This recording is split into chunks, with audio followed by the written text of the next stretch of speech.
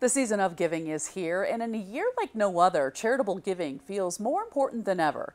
This holiday, consider a gift card that provides both a great giving and gifting solution. Here with more is consumer and lifestyle expert Justine Centinello.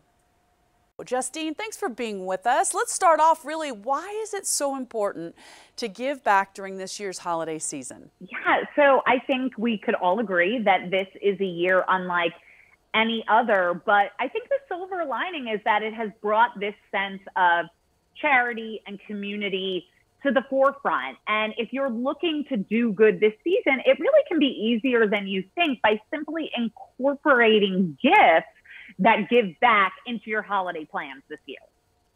Well, I'm excited to learn more. What are Giving Good gift cards, and how do they enable consumers to actually give back?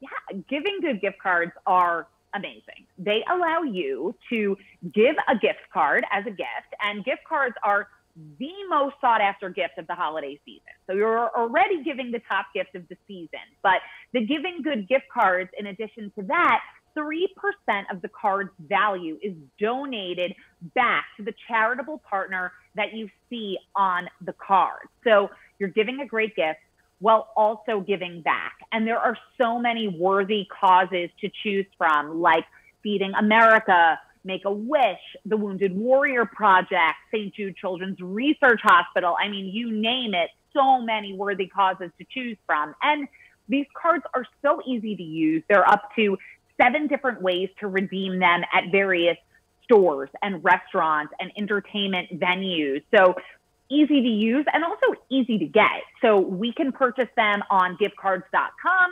You could also find them at your local grocery store or even at big box retailers. So do I have to pay extra then for these Giving Good cards? No, you do not. And that is the beauty of it. So the company, they are the ones who donate that 3% back to the charitable organization. So not only is it easy for you, it's not costing you anything extra. So, I mean, truly, it is a win-win-win. Win-win-win. You've got that right. Now, do you have a #1 consumer tip on giving back during this holiday season?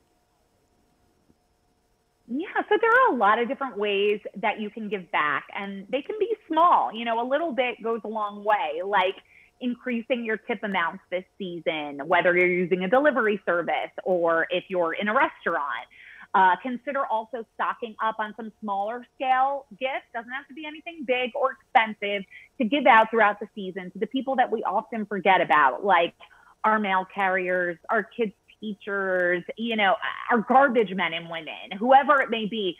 Just a little something to show, I see you, I appreciate you. You know, that little bit for you might be a real big something for somebody else. Isn't that the truth? All right, well, where can our viewers go for some more information? So you guys can get the Giving Good gift cards at giftcards.com. You can also find more ideas on my site, justhaves.com. Justine, thank you so much.